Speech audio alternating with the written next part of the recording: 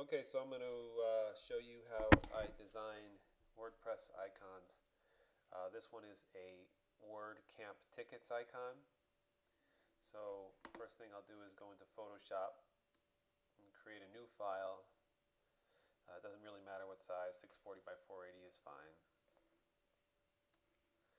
And a couple things about when I'm working on icons. I like a grid, so under my Photoshop preferences, under guides, grids, and slices, I choose a grid line every 8 pixels with 8 subdivisions. Another thing is I make 2 windows, so let me make a new window for this. Window arrange, new window for untitled 1. And I put these windows next to each other. Now in this window, I zoom to 1600%. And I go to View, Guides.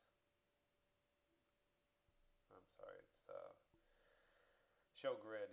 Thinking I'm an Illustrator. So the idea here is that when I draw shapes in this zoomed in window, I can see what they look like at 100% in this other window over here. So for instance, if I was to draw a rectangle, I would see it over there as well as nice and up close over here. Also, I make sure that snap is turned on, snap to grid. So let's start with this WordCamp icon. It's for buying tickets, so it's a plugin where you can buy tickets for WordCamps. So I'm going to just draw a ticket, and I'll start by creating a kind of a rectangle. And I'm going to take 2 chunks out of it with the ellipse tool, using the minus shapes here. So I'm creating a perfect ellipse by holding Shift, and I'll draw another one down here. And you can see over on the left side the ticket is shown at its actual size, but over here it's blown up. Now if I go into the shape color and choose white, I can't see it, but what I usually do is add effects. So let's do a stroke. We're going to do a 1 pixel stroke inside. We'll change the color to 45%.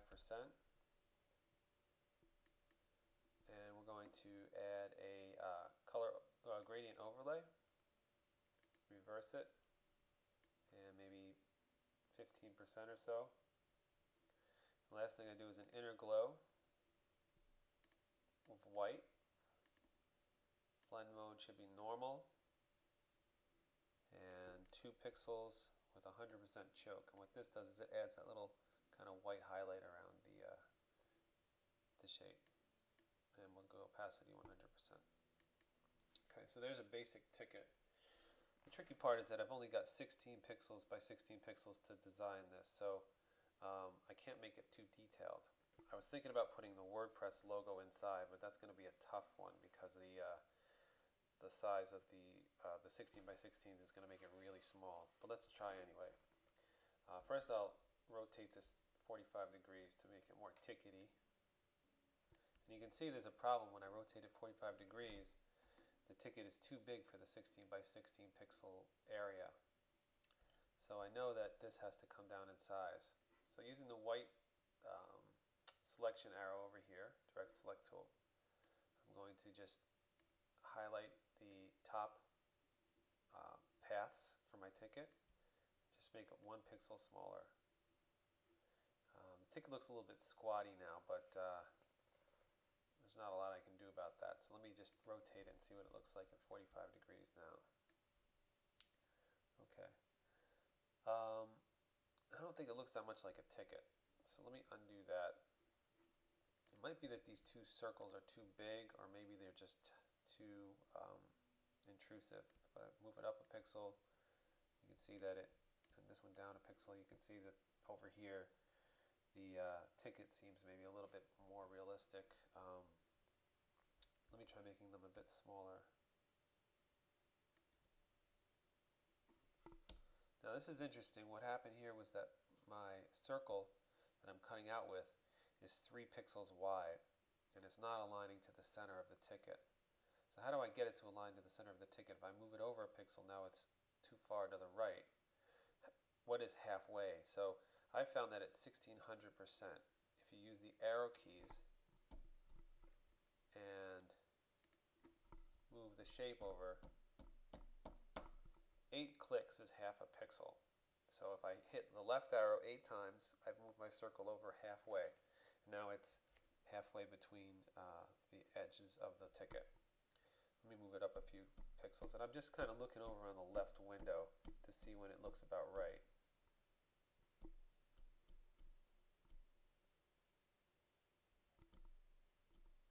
That looks pretty good. So this one I'm just going to delete, and then I'm just going to option drag this one up to the top.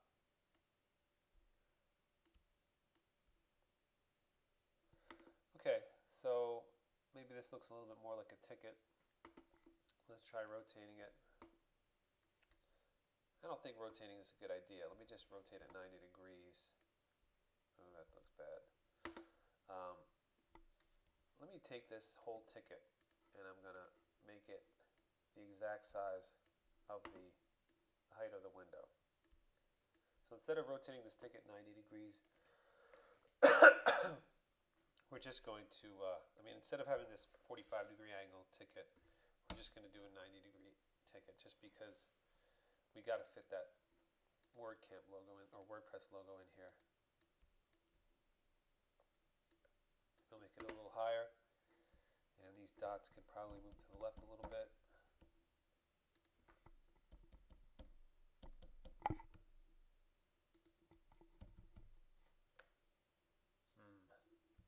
I don't really like them, so let's keep playing with them.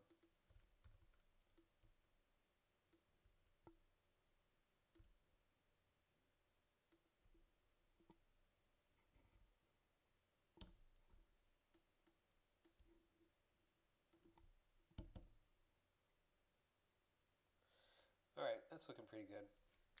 So now the tricky part is getting that WordCamp logo in there, or WordPress logo in there. So let's start by making a circle for the logo. I'm going to make a circle selection.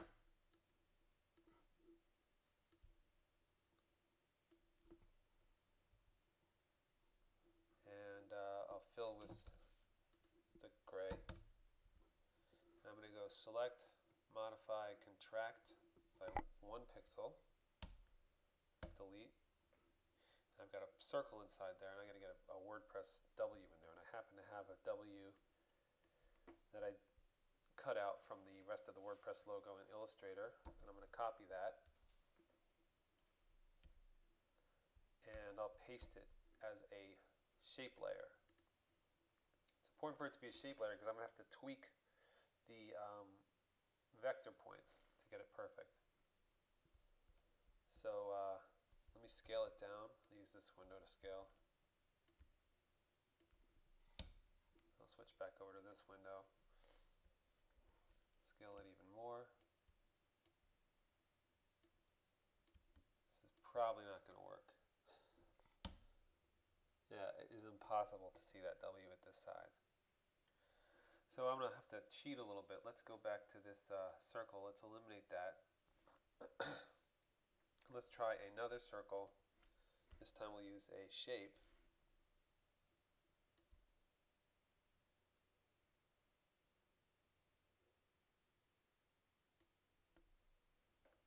And we'll fill this with gray. And we'll make the WordPress W white.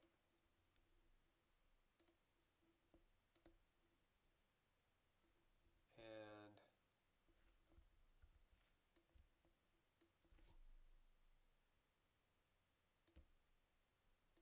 scale up that W until you can just barely make it out. Maybe this circle needs to get bigger.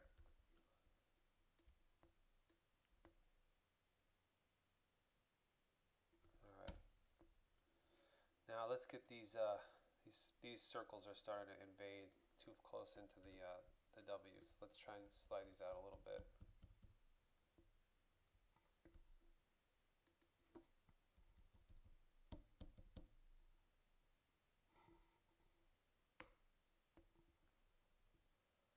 It's getting there. play with that W for a little bit. I'm going to zoom way in on it and just really tweak these little vectors until they're just right. And we're looking over here to make sure that that W is nice and clear.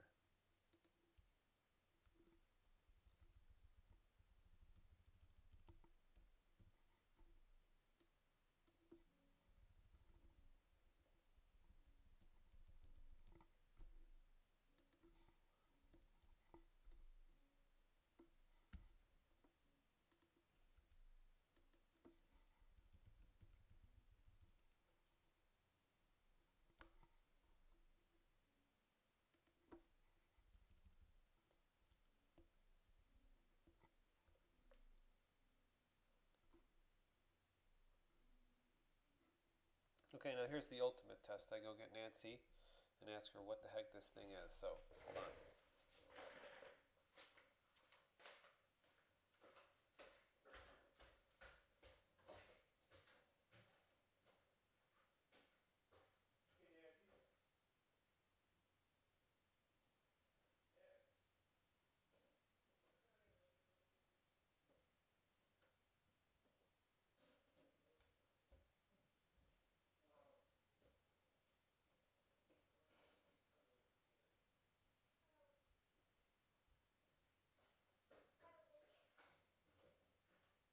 What's that? Okay. Don't look at it. Alright, what is this thing? It's a ticket. And what's inside the ticket? A W with a black circle around it.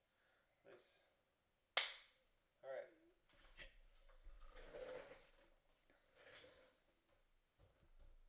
So we passed the test. Okay. Alright, so now that the ticket's done, let's add some little bit more subtlety to it. I'm going to go to the shape that is the ticket and command click on the vector mask thumbnail. And I'm going to make a new layer, and using black and white foreground background, I'm going to go to a gradient of black to transparent. It's going to come straight up from the bottom. Select, modify, contract by 1 pixel and delete. And then we're going to drop the opacity to say 20%. And I usually use the up and down arrow keys to get this just right.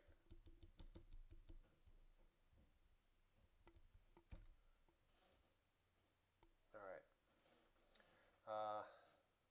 Sometimes I put a little drop shadow down here, but I don't think this needs it. If we want to do that, we can. I'll draw a little rectangle, fill it with black on a new layer, and do filter, blur, motion blur, and 4 pixels will give me 2 pixels on either side of that section. And again, drop that opacity way down, 20% or so.